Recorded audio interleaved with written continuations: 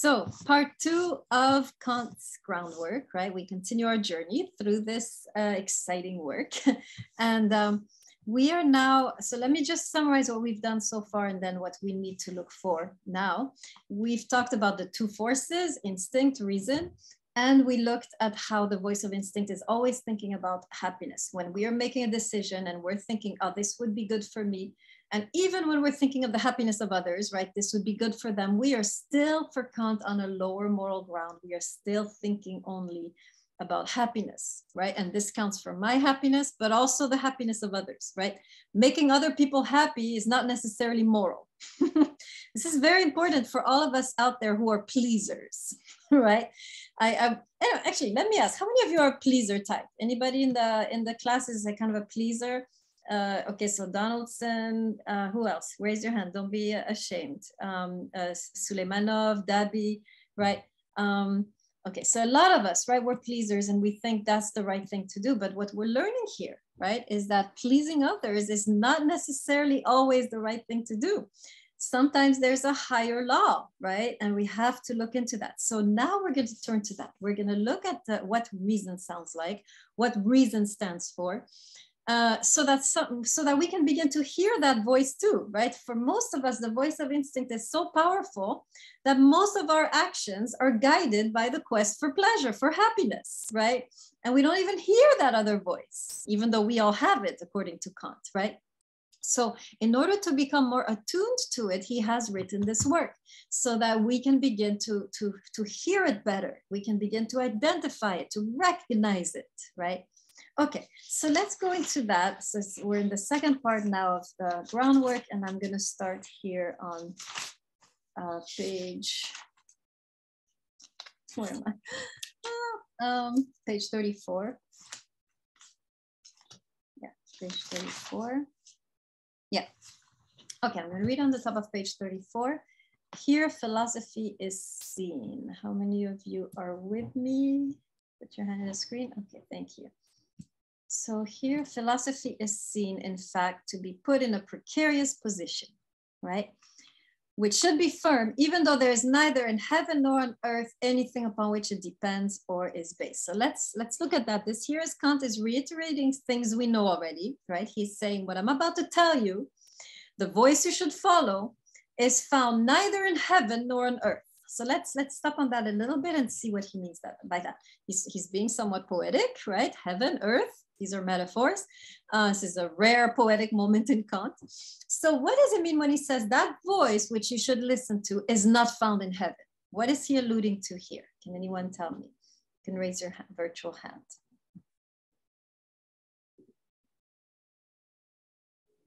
Donaldson, go ahead. I think he's referring to the fact that they're sort of moving away from religion and that God may not have the answers. Okay, absolutely, right. First thing he says, the voice you seek when you're about to make a difficult decision is not going to be found in religion. It's not going to be found in the scriptures. It's not going to, sound from the heavens, right? And in a way, he's right? Many decisions, I mean, the scriptures have a few guidelines, but it's sometimes you're looking for a specific answer. And so in general, right, in the 18th century where Kant is writing, right, or is it 17th? I think it's the 18th, right? We are not going to rely on those things anymore, right? So then he continues and says, neither on earth should you seek this voice. What does earth represent? So make sure you raise your virtual hand. What does earth represent? Sanchez, I see your hand is up. Go ahead. Oh yeah, I was gonna say with the heaven and earth thing, he's basically saying neither those people who are religious, neither those people who aren't religious can precisely pinpoint it, and you have to think of it outside of the box and kind of go against your own beliefs or whatever you already believed to see even further. Okay, excellent, right? So the earth is more the earthly, this is maybe the voice of the state, right? Maybe the voice of law, maybe the voice of nature, right? There are many places where philosophers were looking for answers, right? So one way some of us, we decide what to do, we follow the law of the land, right? But we know sometimes the law of the land is going to be morally problematic, right?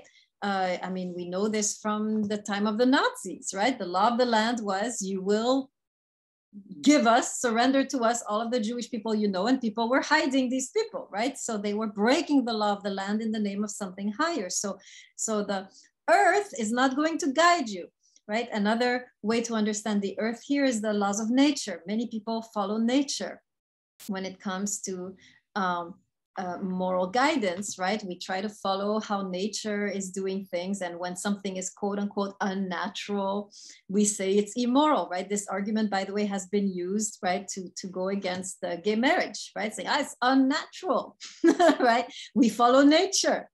Right now, by the way, people have found since then, you know, many instances of homosexual partnership in nature, right? But in general, right, people will give you that argument. Now, Kant would say, well, nature is not a very good guide. And I agree with him. I'll give you an example. So some time ago, when I was young, when I was in, I guess, elementary school, I had a particularly bad day at school. And I was like, let me just go home and watch TV, right? But not something toxic. Let me just watch. And I figured, let me watch the Nature Channel, right? I'm just going to relax and see animals frolic in the wild. And it's going to purify me. So I turn on the TV and I see, you know, it's a broadcast on, you know, seals, those little cute seals, you know, with little faces, right? Who are up there in the north in the ocean, right? So I'm watching the seals and I'm happy. I'm starting to feel purified. I see a baby seal there, and then I see a daddy seal, and then I see the daddy seal go to the baby seal. And then the daddy seal does something terrible to the baby seal. And then I'm like, what is happening here? And then the voice is explaining. And this is what I'm so sorry to corrupt your young minds, but this is what is happening in the Arctic as we speak, right?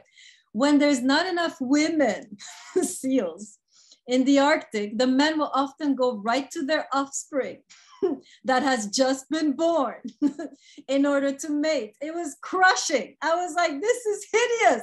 This is horrible. I wanted to purify myself, and now I'm even more toxic, right? So nature is a terrible guide. That was my deduction. Nature is a terrible guide when it comes to morality. You will not find guidance there, right? So neither in the heavens nor on the earth. And of course, where, according to Kant, can we find guidance? Remind me.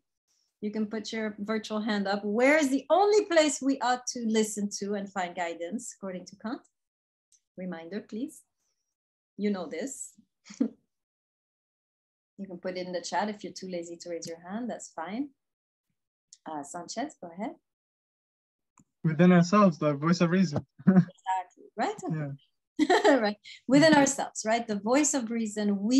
Our higher selves is the only authority we should bow to, right? Not ourselves, right? Because that could be instinct. We're not supposed to bow to instinct.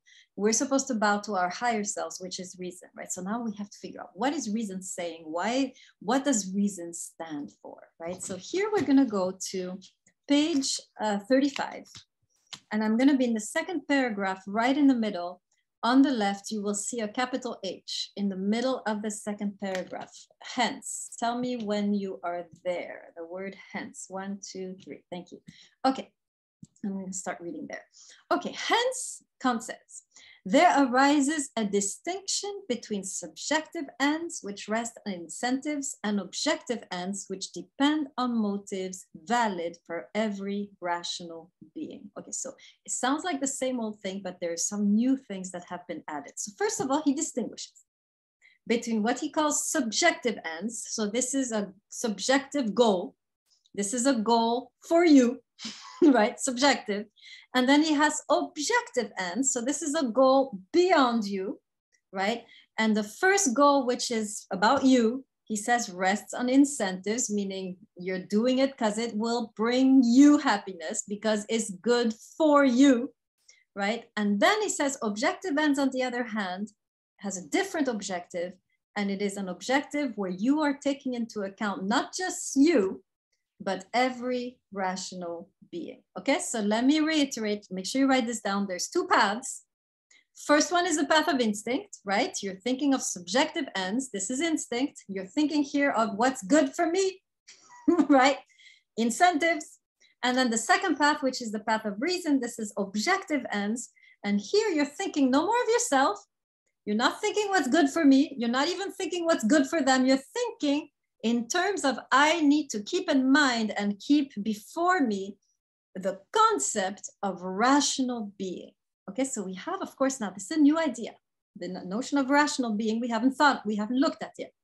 And so we have to figure out, before we can figure out what reason stands for, we have to figure out what does Kant mean by rational being. So is everyone with me so far? It's kind of pretty dense, right? Okay, good. All right, so we need to explore that. Now, interestingly, Kant defines the rational being in the last paragraph. Okay, so let's go there. Now I say, tell me if you're there. Now I say that man. Okay, thank you. Okay, now I say that man, so he's about to define a rational being. Now I say that man, and in general, every rational being, so he's defining, exists, this is the definition, as an end in himself and not merely as a means to be arbitrarily used by this or that will. That is the definition. Now, can anyone translate to me what he's saying? What makes a rational being?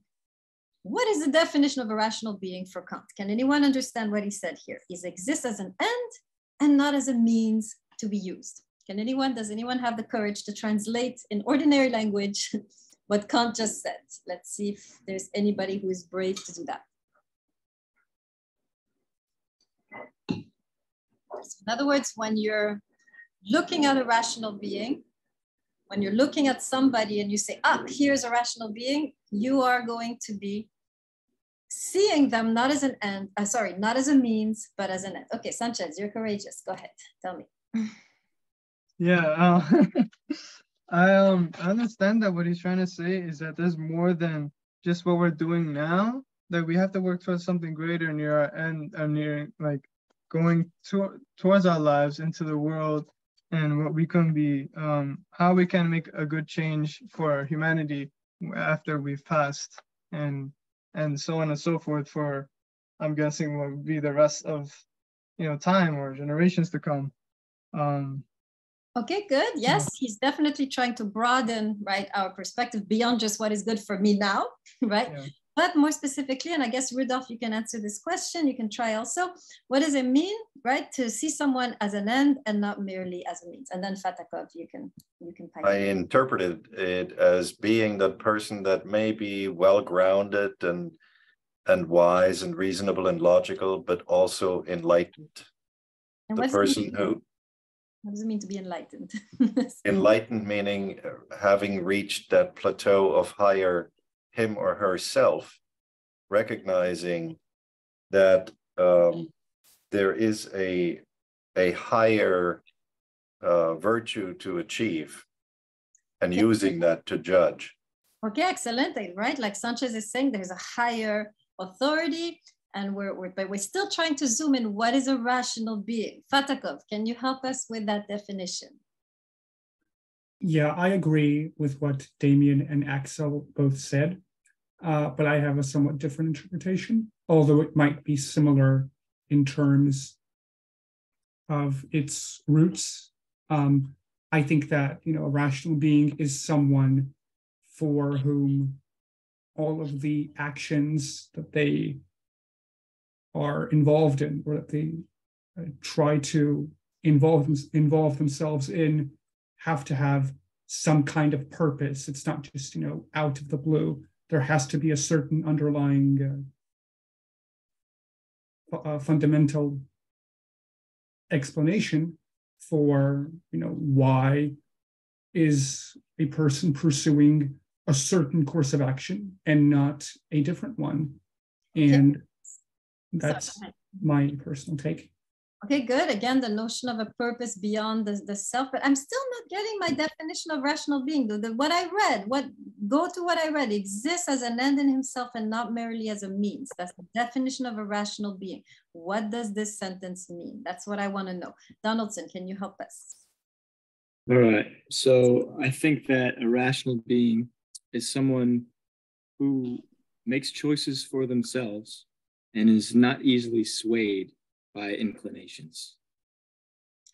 Yes, except he's looking here. So I want to be precise so you guys will understand. He's looking here not at ourselves, right? He's saying when you're making a decision, right?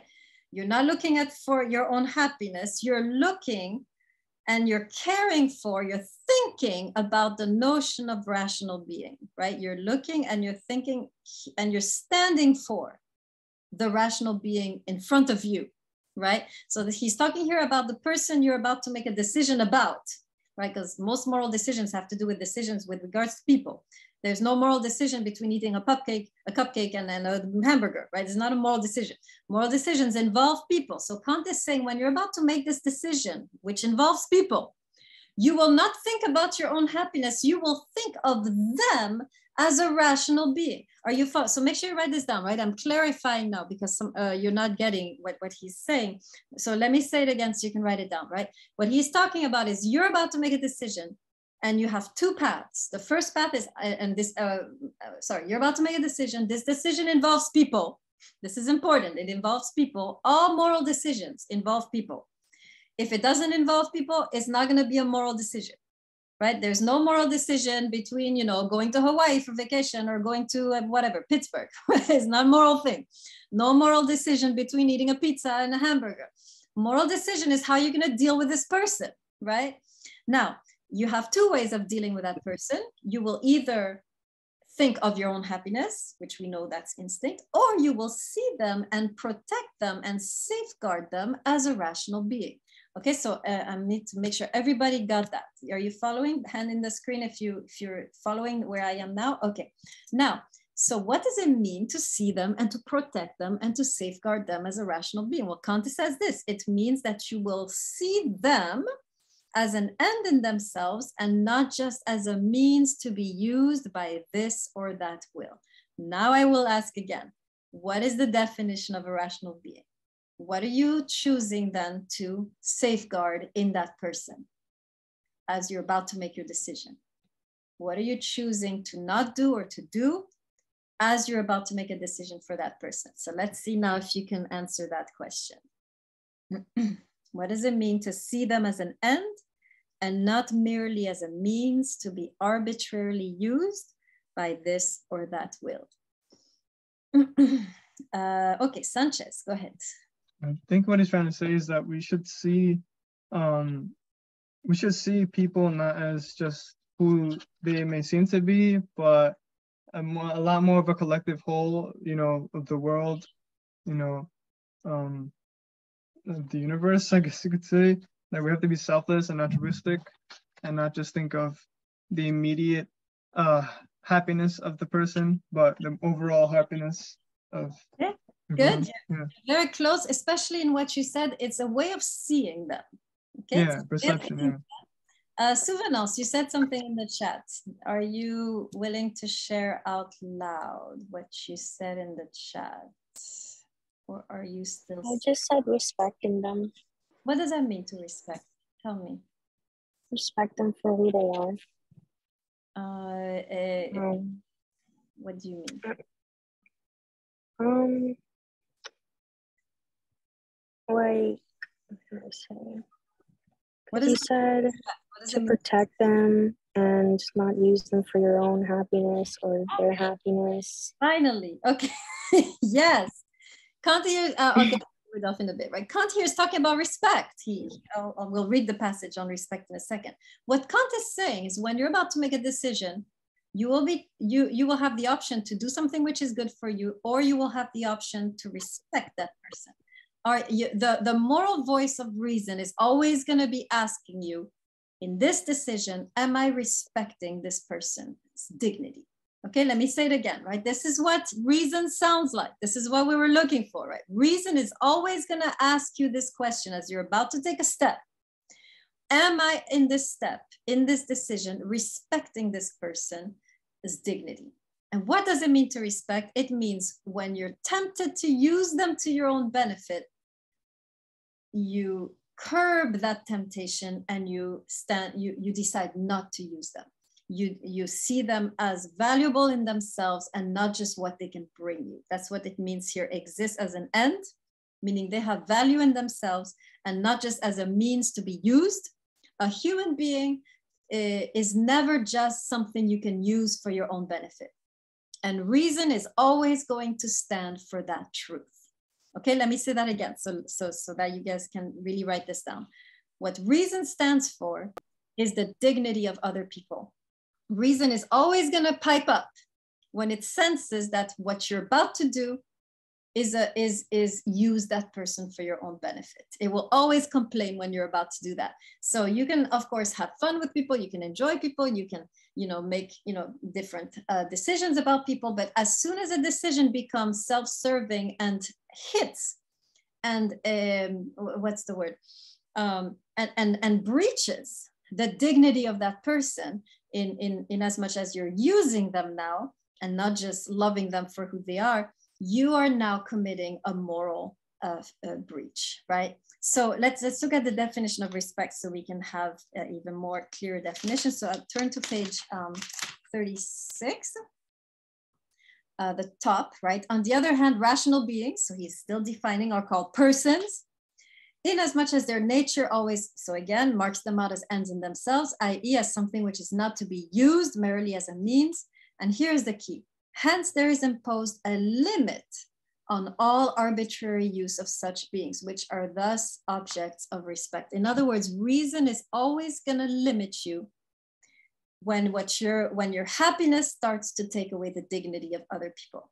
In other words, what reason is doing is that your happiness stops where the dignity of another human begins. Okay, let me say that again, right? Our happiness stops where the dignity of another human being begins. So you can follow instinct as much as you want. In fact, it is recommended to follow instinct, right? Instinct will bring you happiness. But if your instinct now is leading you to use another human being like you would use any other object in the world, reason is gonna sound the alarm and say, that's not an object like other objects. This particular dimension is sacred. This particular dimension you will not transgress, you will not breach, you will not attempt to control, to master, to possess, to use. This here is a person, right? So let me say that again, right? So you can write this down. For Kant is not against instinct, right? I want to emphasize that. We should make instinctual decisions because instinct will bring you happiness. But there will be times where your instinct will begin to breach or trespass upon the dignity of another human being. You will be tempted to use them, to control them, to manipulate them, to seduce them, to master them. And at that moment, reason will sound the alarm, right? Because reason will always stand for the dignity of another human being. Reason will always stand for the fact that the dimension of the human being is a sacred dimension which you cannot trespass upon, right? The human being will not be controlled, will not be mastered, will not be discarded, will not be used, will not be abused, right? Anytime you start to transgress the dignity of another human being, reason will sound the alarm, right? So are we clear now what is reason standing for? Are you following? Put your hand in the screen if you're with me, right? So it's not about the other person's happiness as much as it is about the other person's dignity, right? Let me say that again, right? It's not so much about the other person's happiness as it is about the other person's dignity. We are not there to please each other, according to Kant. We are not on this earth, right? The highest purpose is not to make each other happy. The highest purpose, says Kant, or says your higher reason, because Kant is just describing, right, is to protect the dignity of other human beings. And sometimes this will entail going against their happiness, right? Now, let's be clear. When Kant talks about a rational being, it's not just the other person, it's also us. So let me add this, right? We ought not only to respect other human beings' dignity, we have to also protect our own dignity, right? We are also rational beings. So this is the next thought, right? Make sure you jot this down, that we are not only to respect other people and respect their dignity, reason is also going to stand for us, for our dignity. In other words, we also have a duty to stand up for our dignity and not let other people use us, abuse us, control us, manipulate us, seduce us, right? We have to also stand up for ourselves. And this is the only time in this class, right? Or one of the rare times in this class where we're going to really talk about the self, right? That we also have duties towards ourselves, right?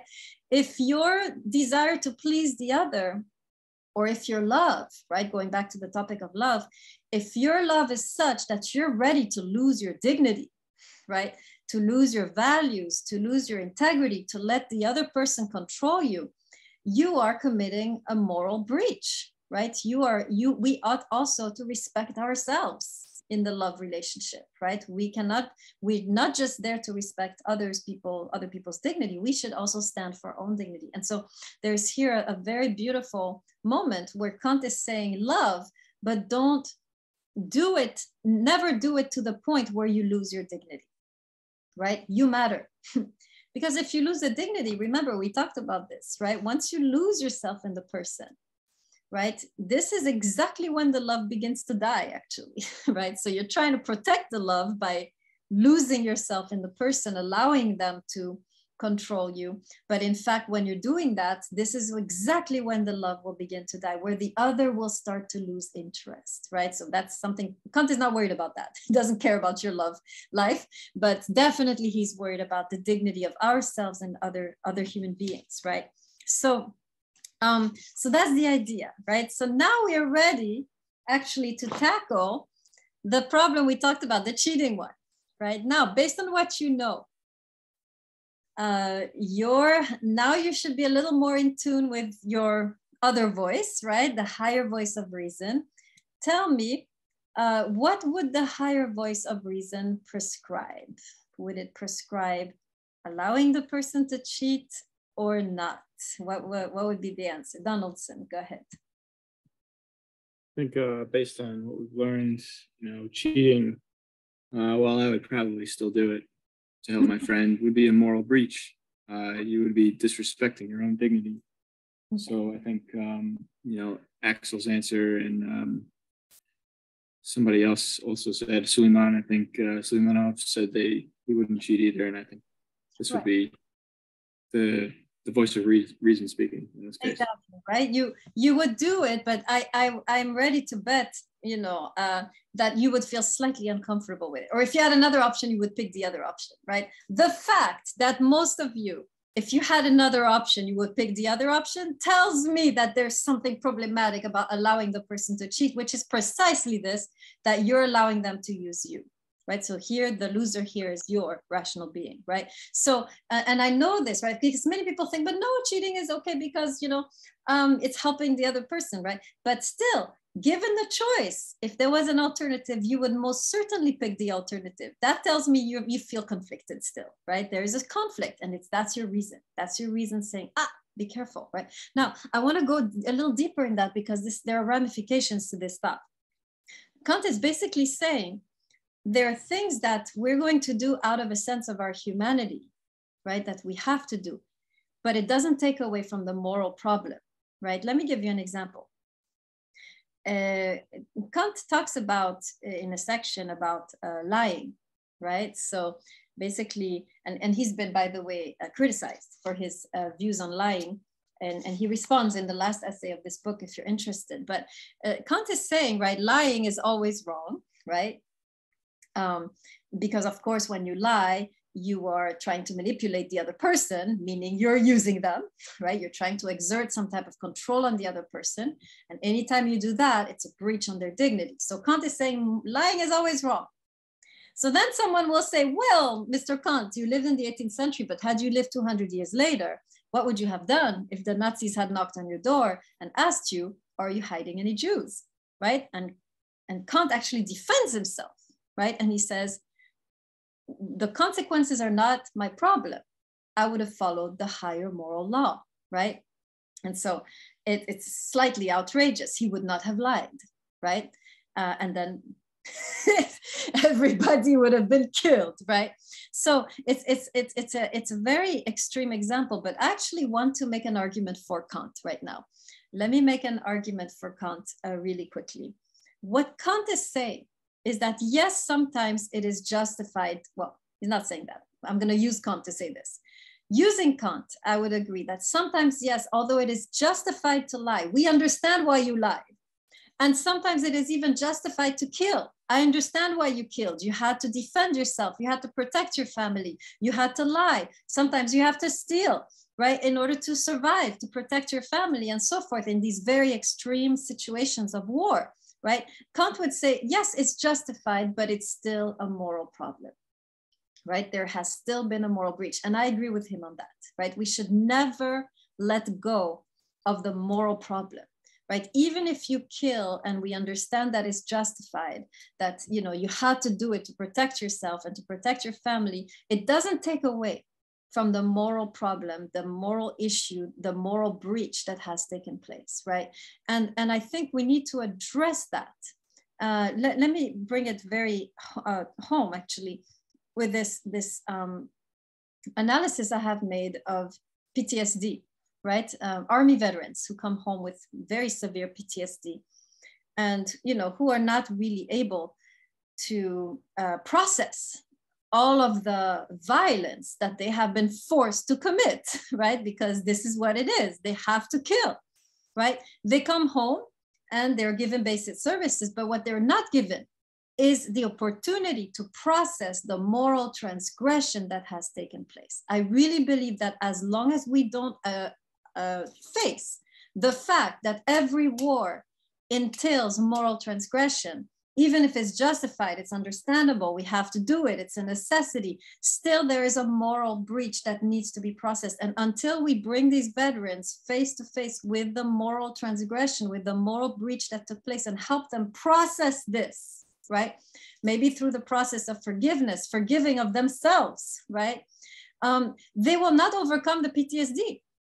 You can't overcome the PTSD by just, you know, whatever, taking, you know, medication. They're be quiet because they treat PTSD as a, you know, a mental illness issue. It's a moral issue. There are moral roots in PTSD, right, that our veterans are suffering. And so I agree with Kant that yes, sometimes it's justified to kill, to steal, to cheat, to lie, right? But we should remain always sensitive, right, to the moral struggle. There should always be a moral struggle. Otherwise, we will completely silence this voice, right? Which is so important, which is the only voice that makes us human, right? So am I making sense here with my whole explanation of PTSD and you know, killing is justified, but morally problematic, right? So maybe you can write this down, that sometimes killing, cheating, lying is justified. We understand why you did it, but it has to remain morally problematic. Otherwise, if you just act like nothing happened, like it's fine, the voice here of reason will slowly become softer and softer, and you are in a way subduing, repressing that voice, which one day you will not hear anymore, right? And at that moment, it is not only your humanity, but the humanity of everyone around you, which is jeopardized, right? Okay, so that's just a few words on that, just to go a little further. Okay, great. Any last questions, comments on Kant before we conclude? Anything that is unclear, or anything that you disagree with or you want to clarify? Now is the moment. We have a few minutes for that. Sanchez, do you have a question? Oh no, I was just gonna agree with everything you're saying, because like it's very important to acknowledge like how it's affecting things on a larger scale. But yeah, I was gonna also mention, like, when I heard about like the effects of PTSD and those things, like with the soldiers, I'm pretty sure they've done research with using certain type of psychedelics to help them with that, and it's helped a lot. And I think that it's a good move towards the future, to have this very professional way of healing people and help them go through that journey. Yeah. Right, very good. Yes, absolutely, right? The use of psychedelics to open up the, right, to help people process, right? And I would add to that, right, a moral component. There's a lot happening in terms of helping veterans overcome, but I think the moral component has not yet been acknowledged. Why? Because then as a country, we would need to realize that war is immoral inherently, and we can't. Yeah. Because that's our way of life. So we will never yet, I don't think we're ready to deal with it on a moral basis, because as a country, we are not yet ready to acknowledge that there is a moral problem with war. Yeah. Right? So very good. Anything else before anybody else want to add anything? Okay, so let's call it a day.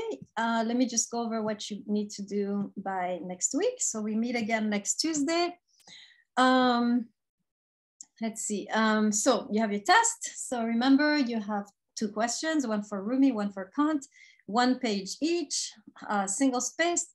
Then you have your essay. Remember that the essay is 50% a moral crisis, a story, pick one problem they're struggling with, and then 50% is you trying to respond to the problem, bring in some wisdom from the class so they can unravel the problem, maybe resolve it. That's 1.5 pages, single spaced.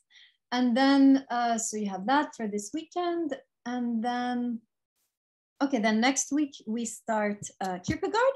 So he's very, very nice, very beautiful writing, but very dense, right? We're getting into some more dense literature.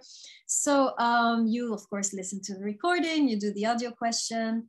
You guys did, for the most part, very well. So I think you've got it, how to do it. You do the reading assignment, and that's it.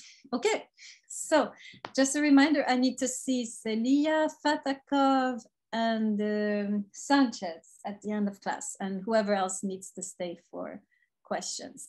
So let me stop the recording.